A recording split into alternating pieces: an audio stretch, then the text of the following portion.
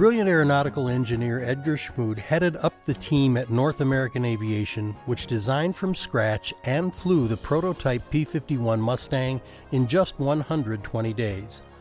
The British, for whom the fighter was originally built, quickly found it to be well suited to the roving ground attack mission required in the European theater. When fitted with the Rolls-Royce Merlin engine, the Mustang became the quintessential piston engine fighter. It had the range to escort the bombers deep into Germany, engage the Luftwaffe, then continue its close air support mission all the way home.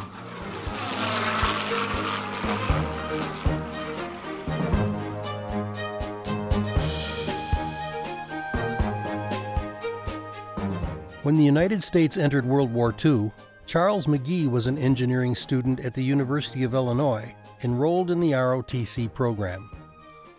Learning of an experiment to recruit black men for a flying squadron at nearby Chanute Field, he filled out a pilot application for the Army Air Corps. He soon found himself training in Tuskegee, Alabama.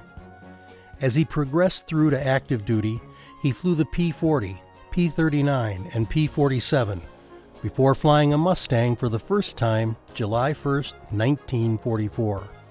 His brilliant military career would continue for 30 years with tours of duty in World War II, Korea, and Vietnam.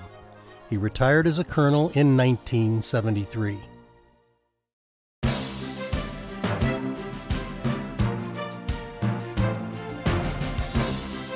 The bright red tails of the fighters flown by the 332nd Fighter Group were often a source of great comfort to the bomber pilots and crews who saw them alongside their formations. The group squadrons had a reputation for fearless, unwavering protection of the bombers. The commemorative Air Force's Red Tail P-51C restoration features a composite color scheme that honors the men of all four of the group's squadrons. The Minnesota wing of the commemorative Air Force completed restoration of its first Red Tail, honoring the Tuskegee Airmen, in 2001. However, in May of 2004, a catastrophic mechanical failure resulted in the loss of that airplane and its project leader and pilot, Don Hinz. The squadron immediately committed to undertake a new Red Tail project.